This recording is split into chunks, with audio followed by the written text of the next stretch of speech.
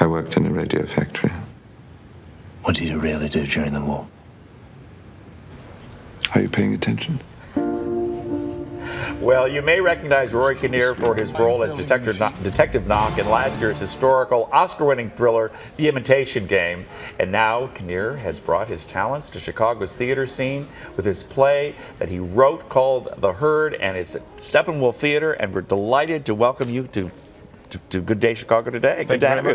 Good to have you here. I got to tell you, this is exciting. Of course, we've watched your acting over the years in the Bond films. I guess you're going back to London to do the next one, right? That's right. Yeah, I'm heading straight back on Monday to film the next bit of Spectre. But yeah, if it's exciting for you, you can't imagine how exciting it is for me. This is my first play, and oh yeah, exactly. The second production of it. We did a production last year in London, but this is the US premiere, and to be able to get it on at Steppenwolf is... It's not too bad. You've got John Mahoney in the cast, you've got Lois Smith, it's directed by Frank Galati, one of our great directors and actors. I didn't do too bad. You haven't done too badly at all. Well, I have to ask you, I know the theme is it's a birthday party for a 21-year-old unseen character who, of course, is, I believe, mentally challenged and so forth. And I just wonder, is that what gave you the idea to sort of set it up that way? Do you have a connection to that kind of world? My eldest sister is severely disabled. She had a lack of oxygen at birth, and it's something I've always grown up with and known and been very much part of my life, an emotional life, and something that I felt was underrepresented on stage, and particularly the effects of caring for someone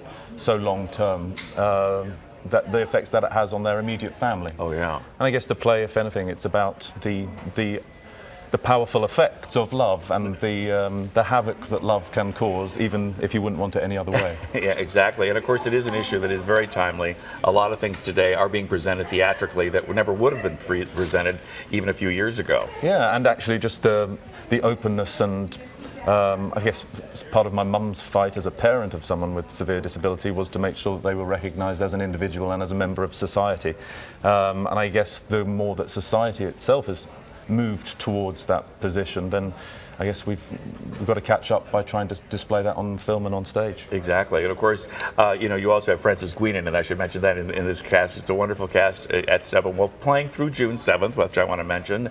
But the thing is, you know, you've also been in some of these huge films. Imitation Game, you know, of course, the Bond films. Penny Dreadful is, of course, another thing that you do. You know, when you go from one project to the next, it must be fun to be part of all of these things. Yeah, and also, I mean, trying to squeeze in the writing in amongst it is, particularly with two young children, gets trickier. But you know, I think there's another play in there somewhere, and it's a question of downtime on set, being able to go away and tinker on the next. Well, having been an actor, of course, you come from a family. Your father was a very famous actor.